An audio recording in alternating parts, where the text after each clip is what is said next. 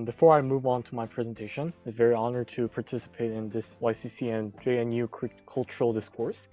I want to clarify some of the things that what I want to do in today's presentation and how the discussion will be in today's presentation. There are two sides of Korean education. First, I want to say about that there are efficient education programs that I just labeled it, but it is very extremely competitive and there is no motivation for the students just given through the education.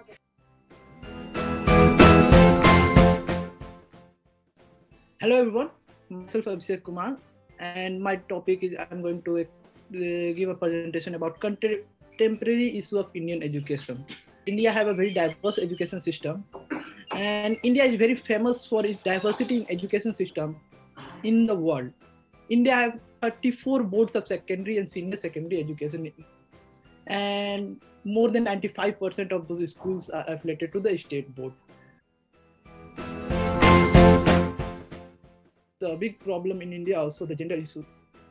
In India, women have much lower literacy rate than men. It's a total fact. And why? Why? The reason is that conservative cultural attitude.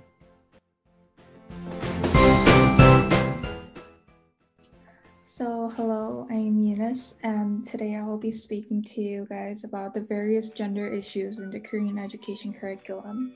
So although not explicit, textbooks used in the Korean educational curriculum exhibit some kind of gender bias and stereotypes. This usually occurs in three main ways: by defining gender characteristics, fixating gender roles, and spotlighting more males as heroes of the history.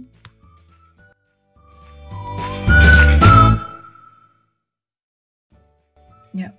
So I'm going to be talking about the difference between international and Korean schools and what the similarities and differences. I divided them into four categories, two different categories. So the one is Korean school, which are like Korean public schools, and then there's special cases that are very well known, but only a limited amount of students gets accepted to those schools. So that's another part of Korean schools. And then there's two kind of international schools. So this is a picture of a government school where in my area, my hometown. So see here, we lack some of the backward area of our India.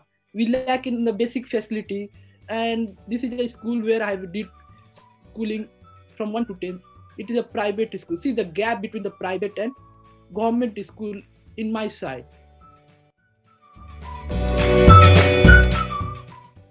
So when I was researching and asking my Indian friends about the problems in India with their current education system, I found that we had some commonalities in that we both lack in extracurricular opportunities and not all the resources are equally distributed. Yes, the science stream is, the science as a subject is inculcated from a very, very young age in India. Like, we are supposed to be good at science at least up till 10th grade. Yeah, just to add on, I think in that terms of math and science aspects, I think Korea and India is very similar in those aspects, because as a person that was studying in Korean school, when I look at SAT questions, I can also understand and solve those questions very easily, and I know where you're coming from. I think this is where the similarities between the two countries, I think from here, the prejudice, I don't know if it's a positive or negative prejudice, stems that Asians are good at maths.